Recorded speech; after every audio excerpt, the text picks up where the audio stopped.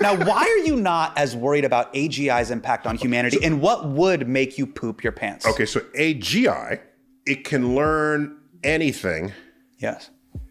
at all on its own and be self-motivated doing so. So it has its own There might be curiosity. others who would define that slightly differently on the edges, but foundationally, it is general intelligence, as our human brain functions.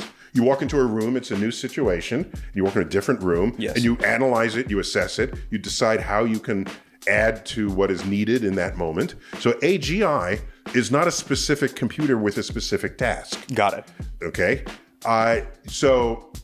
And you put that into a robot, then, oh my gosh, okay? Because ChatGPT is not going to make your cup of coffee. Right. It's specifically task-oriented. It's task-oriented. Write me an essay on Herman Melville's Moby Dick. Correct. In 10 paragraphs. Right. Yeah. Right. So in this style. Yeah. AGI would look at your life and say, oh, he probably wants this tomorrow. Let me figure out how much and why, and they'll do it. Okay. So it's really a whole person. So some people find that concerning. You don't find it concerning.